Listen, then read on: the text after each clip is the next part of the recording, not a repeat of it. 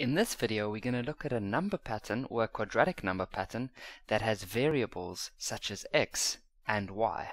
In the question, they have told us that this number pattern has a second difference of minus 10 that we can see over here. And so as with most of these quadratic number patterns, we will simply go and try work out as much as we can from the sequence. So what I mean by that is we will typically step our way down to the very last row. And so remember, when working out the difference between two terms, it's always the number on the right minus the one on the left. So that'll be 3 minus 7, which is minus 4. Pretend that x was a number. Well, you would have said x minus 3. And for the next one, you would have simply said y minus x. So we just pretend that they're numbers and we do the same as what we normally would have done. Going into the next row, we should start with this term over here, so that's x minus 3 minus minus 4. The next one, y minus x minus, and now because because we're going to be minusing two terms, we should put it in a bracket like this, or if you understand how minuses work, you know that they are simply going to change this x to a negative, and they're going to change that minus 3 to a positive. So the choice is yours over there. And so we can't really go any further than that. However, they have told us that the second difference is always this row over here, is minus 10. And remember, because it's a quadratic number pattern, we know that this term is also the same as this term over here, and both of those should equal minus 10. And so we can use this one, which says x minus 3, a minus and a minus is a plus. Well, we know that that should equal minus 10. They've told us that. And so, and then minus 3 plus 4, well, that gives us positive 1, equals to negative 10. And if you had to go solve for x, you're going to get an answer of negative 11. What we can now do is use this expression over here, which if you simplify says y minus 2x plus 3. Well, that should also equal minus 10 because it's also a second difference. However, the nice thing is that we now have the value of x, and so we can just fill that in a bracket as minus 11 plus 3 equals minus 10.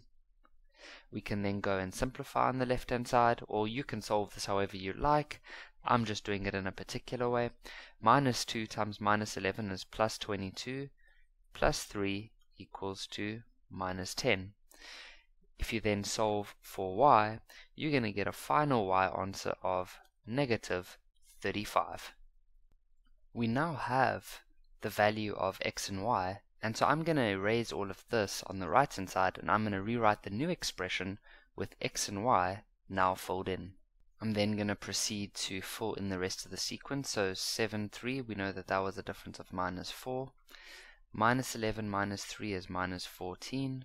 Minus 35 minus minus 11 is minus 24. And remember, you can just do this in the calculator. So what that would have looked like is minus 35 minus minus 11, and the calculator will sort out all the negatives and the negatives for you. In the next row, it will be minus 14 minus minus 4, which is minus 10, and for the next one it's also minus 10. But hey, we knew that it was minus 10 because they told us that.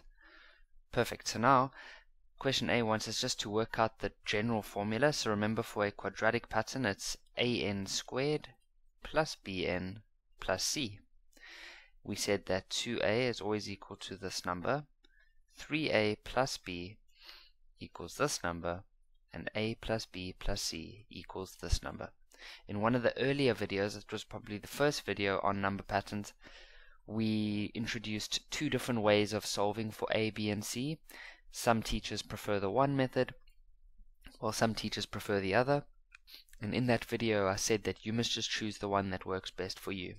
Since that video, I've been using the one method, but always keep in mind that there is a different method that some teachers use. And so if you are one of the students that has a teacher that's using a different method, don't worry about this technique that I'm using. All that you want to make sure is that you're getting the same answer. And so with this technique, you always start from the bottom, where it says that 2a is equal to minus 10, and so that means that a will be equal to minus 5. Then it says that 3a plus b equals minus 4. A has a value of minus 5 plus b equals to minus 4. If we then solve, that's minus 15 plus b equals to minus 4, and if you solve for b, you're going to get an answer of 11. And then the last one will be a plus b plus c should equal to 7.